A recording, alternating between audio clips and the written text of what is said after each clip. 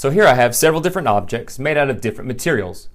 I have a cotton ball, a copper penny, a wooden cube, a glass marble, a steel paper clip, a plastic toy, an iron nail, and a rubber eraser. So here's your question. Which of these objects would be attracted to a magnet? Take a minute, discuss that with your classmates, and I'll be back with the answer.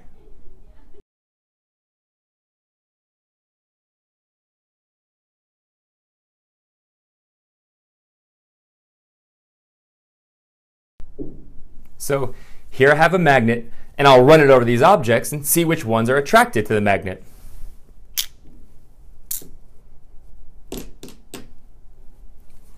So you can see that the iron nail and the steel paper clip are both attracted to the magnet.